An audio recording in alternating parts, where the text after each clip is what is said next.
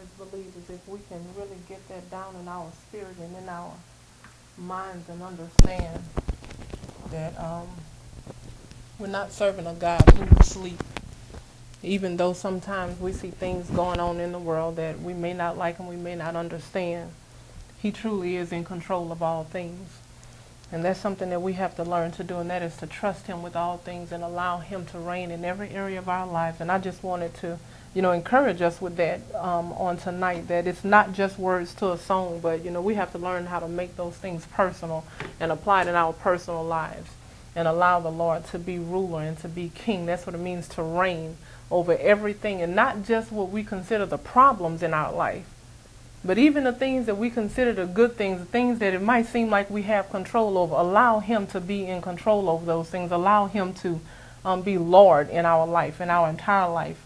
Because after all, He paid the price for us. We belong to Him, and every fiber of our being, every area of our life belong to Him. And there's not one thing that we should do or attempt to do without consulting Him and asking Him what He thinks about it, and asking Him if it's His perfect will for us.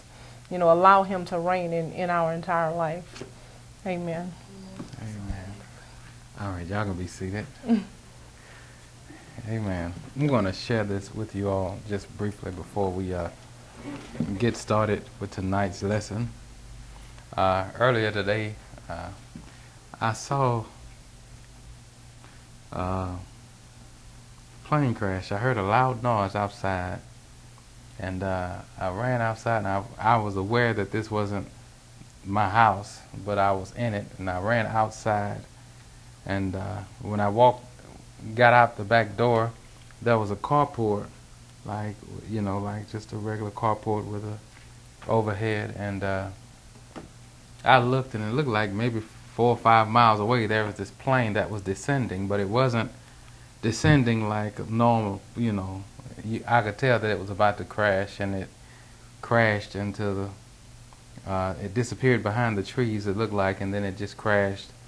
And then I came out of that and saw again, heard noise outside, and ran out the front door. This time I knew I was in a different house again, and this time the plane was coming towards the house, and it was like I said, it wasn't a nosedive, but you could tell that it was going to crash because it wasn't a regular descent. And this plane crashed as well. In the first part, I was showing my wife this plane, and how when it crashed, it was just a big old fire, from the crash. And then the second time, it looked like it was close enough to hit the house that I was in. Now, I don't know whether or not it was the same plane, and the Lord was just showing me it from a different angle and just giving me a close-up to show me that it was going to land in a residential neighborhood, or whether or not it was two different planes. But that's what I saw. And so we're going to pray, because I believe when the Lord shows us things like that, it's for us to pray as well. I've told you all the story before of when I was getting out of the military and I got on a plane to fly home. I was in San Diego and got on a plane to fly to Houston. And while I was sitting there, it came to me all of a sudden that this plane, if it took off, we weren't going to make it.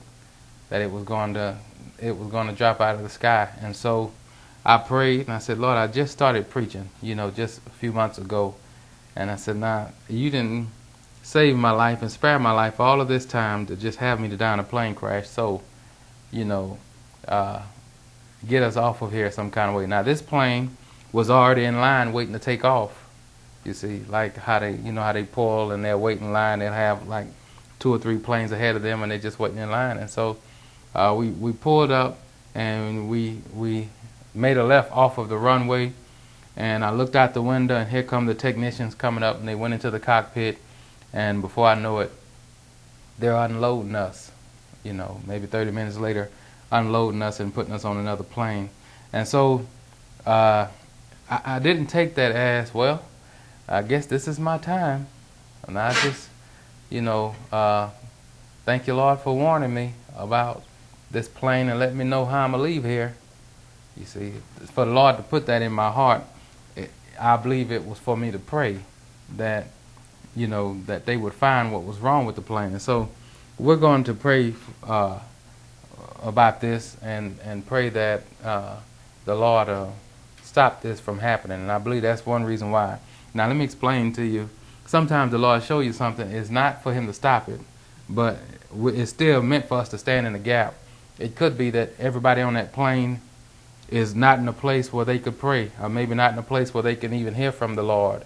And so a lot of times when God shows us something, it's for us to stand in the gap for those people, you see, for people, because sometimes we, that's what we're here for as Christians, is to stand in the gap for people. Somebody stood in the gap for us when we were out of fellowship with God. And so we're going to pray and ask the Lord to be merciful and to not allow this to happen, you see, not allow this to happen. Amen. So let's bow our heads and pray.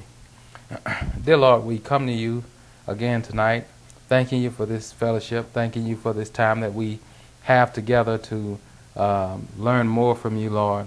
And we are coming before you, Lord, in regards to what you shown me today. Lord, I pray that you will spare the lives of these people. Lord, that you will step in your wisdom and might, Lord, and that you will prevent this plane crash from happening, Lord. And that even though we know sometimes things happen, we know ultimately that you're in control and that life is in your hand, Lord. And we pray that you will spare the lives of these people, Lord. And also, Lord, we pray, Lord, that whatever it is that may go wrong, God, whatever it is that may be wrong in the plane or the cockpit or pilot error, whatever the case may be, Lord, we pray that you will step in, Lord, in your infinite wisdom and not allow this thing to take place, Lord. And we don't know what spiritual state these people are in who will be on the plane, but we know, Lord, that you're merciful, God, and that you don't give warnings for nothing, Lord. And we are abiding by your word. In the book of Ezekiel and in Jeremiah, Lord, you told your people to stand in the gap for people, Lord. And here we are tonight, standing in the gap and making up the hedge, Lord, for people who may not know you. And Lord, we thank you so much for being merciful to us in the times when we didn't know you. And we pray, Lord, that you will extend that same mercy to others who may not know you, who may even ignore your voice or don't know your voice when you're trying to speak to them. And so, Lord, we stand in the gap. We make up the hedge for people, Lord, not only for this of what I saw today, but for other things as well. We know that the enemy has plenty of tricks and tactics out there and plenty of spirits that are out there causing wrecks and causing things to take place and bringing destruction on planet Earth. And so, Lord, we pray right now, Lord, that you will help us, Lord, to be more spiritual minded. Lord, help us to pay attention to the signs and the warnings that you give us. Help us, Lord, to avoid the traps and the pitfalls that the enemy have set for us, Lord. And we thank you so much for your warnings. We thank you for your mercy. In the name of Jesus Christ, we pray. Amen. Amen. All right. And so we just keep that situation in your prayers.